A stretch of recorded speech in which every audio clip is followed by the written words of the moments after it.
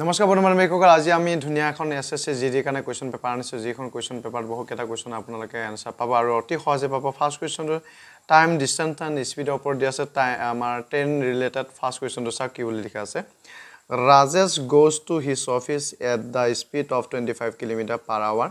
and returns to his home at the speed of 20 km/h if he takes total 9 hours then What is the distance between his office and home? এনেকা question সচৰাচৰ আপোনালোকে দেখা পায় আমাৰ হিন্দী টাৰ্মটো চাই দিছো Rajesh 25 kilometre प्रति घंटा की गति से अपने कार्यालय जाता है और 20 किलोमीटर प्रति घंटा की गति से अपने घर लौटता है यदि वो कुल 9 घंटे लेता है तो उसके कार्यालय और घर के बीच की दूरी क्या है এতিয়া একদম সহজতে মই যদি ক'ব বিচাৰো তেতিয়াহলে কথাটো এনেকা হ'ব আপনি অফিসলৈ গৈছে এটা স্পিডত সেই স্পিড দুটা দি আছে এটা স্পিডত হৈছে এঠাইলৈ যোৱা আৰু ঘৰলৈ উভতি আহোতে আৰু এটা স্পিডত আহিছে দুটা স্পিড দি আছে স্পিড চিনি পাব কাৰণে সহজ কথা কেনেকৈ চিনি পাব দুটা একক দিয়া থাকে সেই দুটা একক কেনেকৈ মই দেখাই দি আছো তো একক দুটাত মন কৰিব যে কিলোমিটাৰ ঘণ্টা দুটা একক থাকে মিটাৰ প্ৰতি সেকেন্ডও থাকিব পাৰে এনেকা যদি দুটা আমাৰ একক থাকে তেতিয়ালে সেইটো এটা স্পিড হয় তো মই কথাটো তেনেকৈ বুজাই দিলো আৰু বুজাব তো লাগে তো বহুত আৰু এইখিনি মই এনেকৈ কৈ দিলো স্পিড দুটা আছে দুটা স্পিড আছে আৰু এটা সম্পূৰ্ণ এটা ঘণ্টা দি আছে সময় এটা দি আছে দুটা স্পিড এটা যদি সময় দিয়া থাকে তাৰ মাজত যদি আপোনাৰ দূৰ ওলাব দিয়ে ডিসটেন্স ওলাব দিয়ে দূৰত্ব ওলাব দিয়ে একেবাৰে মুখতে ওলাব পৰা জিভাতে ওলাব পৰা ঘটনাটো মই কৈ আছো চাব এই যে দুটা স্পিড আছে সেই দুটা স্পিডক প্ৰথমতে কি কৰি লব যোগ কৰি লওক যোগ কৰিলে 25 and 20 যোগ কৰিলে আপুনি পাব লগা সেই মানটো হ'ব 45 ঠিক আছে এটো হিচাপত আপুনি কৰি দিলে হৈছে না কথাটো ঠিক আমাৰ হৈছে এতিয়া এই যে 9 ঘণ্টাটো আছে 9 ঘণ্টাটো ওপৰত দিব কি কৰিলো মই স্পিড দুটাক যোগ কৰিলে তলত দিলো যোগ কৰি পেলে তলত দিলো আৰু টোটাল ঘণ্টাটো মই ওপৰত দিছো টোটাল ঘণ্টাটোৰ লগত এটা আৰু সৰুকে কাম কৰিব লগা আছে এই যে দুটা স্পিডক আপুনি পূৰণ কৰিছিল যোগ কৰিছিল এবাৰ পূৰণ কৰি দিয়ক পূৰণ কৰিব যাওতে নিশ্চিতভাৱে হয়তো আপুনি এনেকৈ পূৰণ কৰিব 25 লগত 20 পূৰণ কৰিব নহলে দুইটাকে আনি পেলে এনেকৈ দিলে হ'ব 25 * 20 বুলি পেলে দিলেও হ'ব এটো আপুনি সূত্ৰ আকাৰত লব পাৰে একেবাৰে সহজ তো 9 চাও কেবা যায় কাক 9 45ক 5 বাৰ যাব 5 যদি 20 কাটে তেতিয়া নিশ্চিতভাৱে 4 বাৰ যাব অৰ্থাৎ এই 4 লগত 25 যদি মাল্টিপ্লাই কৰে পূৰণ কৰে তেতিয়া হলে 100 কিলোমিটাৰ আপুনি এটা ডিসটেন্স পাব যেটো 100 কিলোমিটাৰ সেই ডিসটেন্সটো চাৰিটা অপচনৰ ভিতৰত দিয়া আছে ডি অপচনত থকা আনসাৰটো অৰ্থাৎ 100 কিলোমিটাৰ আমাৰ দূৰত্ব আহিব এই কোৱেশ্চনটোকে যদি আপুনি সূত্ৰ সহায় কৰিম বুলি ভাবিছে তেতিয়াহলে মই সূত্ৰটো পাতি দিও আপোনালোকে মানটো বহাব সেম আনসাৰ পাব চাওক আপোনাৰ টোটাল যেটো টাইম দিছে সেই টোটাল টাইমটো চাওক টোটাল টাইম ইকুৱেল টু আপুনি জানে যে ডিসটেন্স বাই স্পিড হয় ডিসটেন্স বাই স্পিড এটো স্পিড দুটা দি আছে তাৰ মানে কথাটো হৈছে কি আমি ডিসটেন্স বাই স্পিড এবাৰ দুবাৰ পাতিব লাগিব এনেকুৱা স্পিড দুটা এটো 1 and 2 বুলি পেলে দি দিলো ইয়াত টাইমটো বহাক 9 ঘণ্টা স্পিড দুটা দিয়া আছে ডিসটেন্স সেম ডিসটেন্স কিন্তু ঘৰৰ পৰা অফিচৰ পৰা ঘৰলৈ সেম ডিসটেন্স গতিকে আমাৰ যেটো ক্যাপিটাল দি আছে সেম থাকিব ইয়াত নাম্বাৰ 1 নাম্বাৰ 2 কৰিব দৰকাৰ নাই আৰু স্পিড 1 ত বহাই চাওক 25 স্পিড 2 বহাই চাওক 2 ত বহাই চাওক 20 এই দুটা ক্যালকুলেশন কৰক টাইমটো বহাই চাওক আপুনি সেম আনসাৰ পাব কিন্তু আটাইকে শৰ্টকাট প্ৰক্ৰিয়াৰে কৰিলো এটো আপুনি জানি থক নেক্সট কোৱেশ্চনটো লগাইছো নেক্সট কোৱেশ্চনটো ইমানে ইম্পৰ্টেন্ট সব পৰীক্ষাতে আহে চাওক a to b দিয়া আছে 7:8 b to c দিয়া আছে 7:9 then a to b to c মান কিমান হ'ব সেইটো কৰিছে এনেকুৱা কোৱেশ্চনটো আহি থাকে আপোনালোকে দেখা পাইছে যদি যিকোনো কম্পিটিটিভ এক্সাম দিছে ঠিক আছে a to b মানে আপুনি ধৰি লব a by b তা মানে 7/8 হিচাপত আপুনি লিখিব লাগিব নেক্সট টু লিখা আছে b to c তা মানে b by c ইফালে 7/9 হিচাপত লিখিব লাগিব এতিয়া কোনটো আখৰ ডাবল হৈ আছে a আখৰটো সিঙ্গল আছে c আখৰটো সিঙ্গল আছে কিন্তু b আখৰটো দুই জায়গাত আছে দুই জায়গা থাকক 100 জায়গা থাকক কথা নাই কিন্তু গোটেই কেটা মান সেম হ'ব লাগিব ইয়াত দিয়া আছে আপোনাৰ 8 দিয়া আছে b মানটো ইয়াত দিয়া আছে 7 দিয়া আছে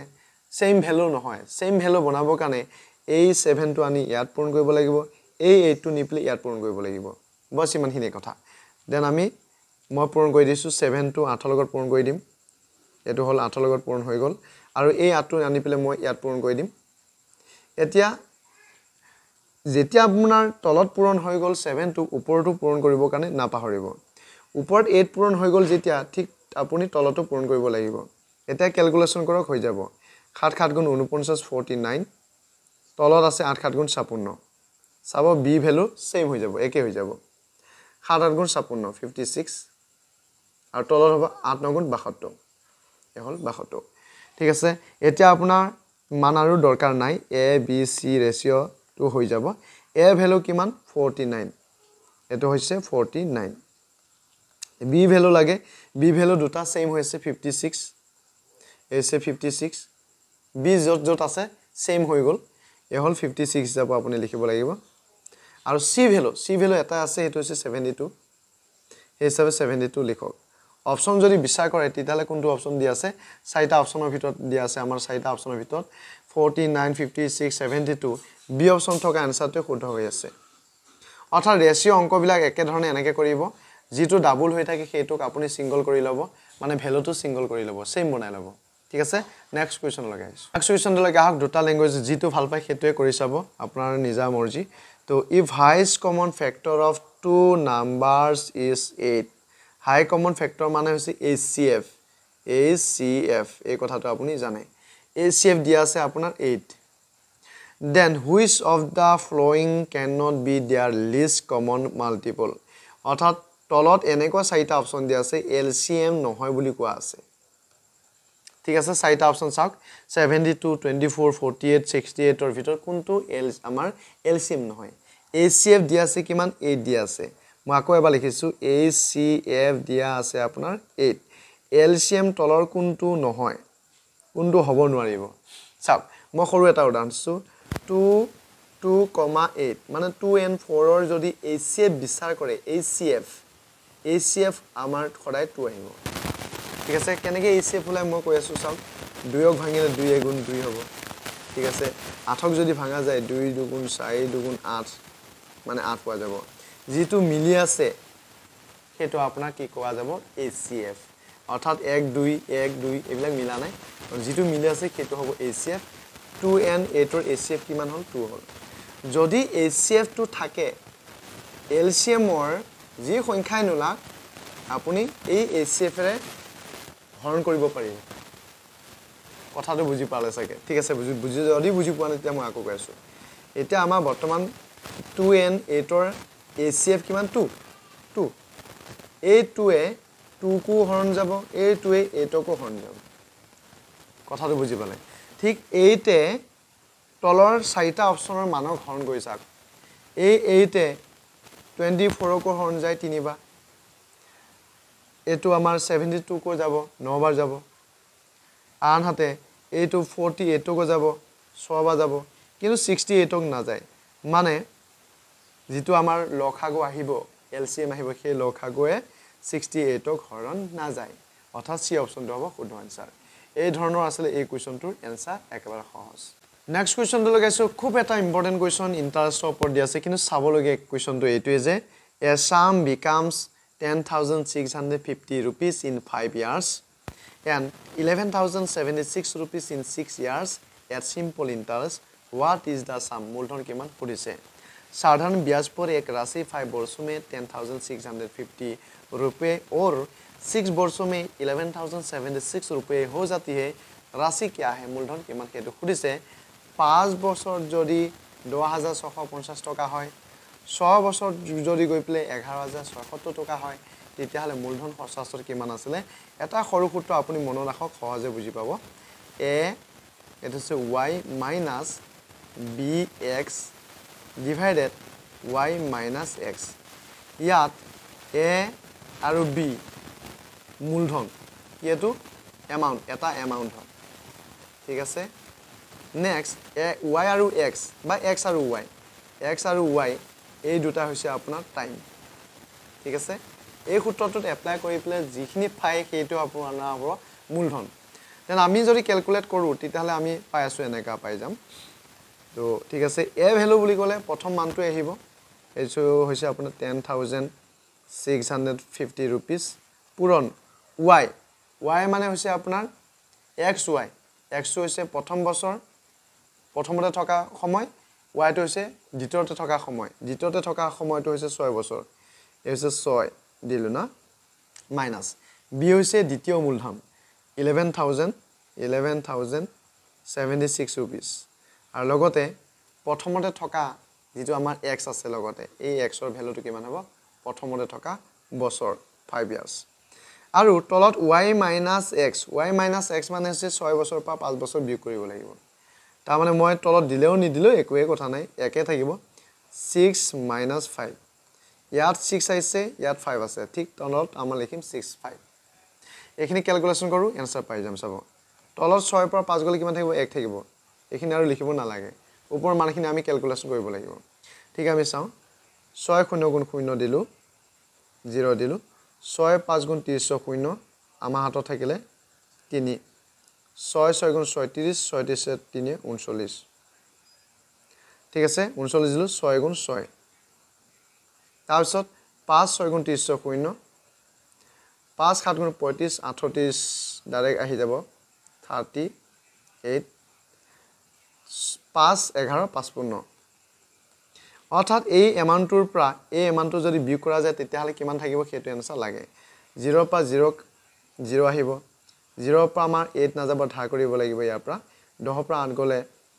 2 থাকিব ইয়া থাকিলে 8 8 পৰা 3 গলে এটা 5 থাকিব এডল 3 বা 5 না যাব 1 ধাৰ কৰি দিম অৰ্থাৎ 13 পৰা 5 গলে 8 থাকিব এফালে 5 থাকিলে এই 5 পৰা 5 গলে 0 থাকিব মানে 8520 টকা এটা আমাৰ টোটাল এমাউন্ট পোৱা যাব মূলধনটো কিমান পালো 8520 টকা 8520 টকা হিচাপত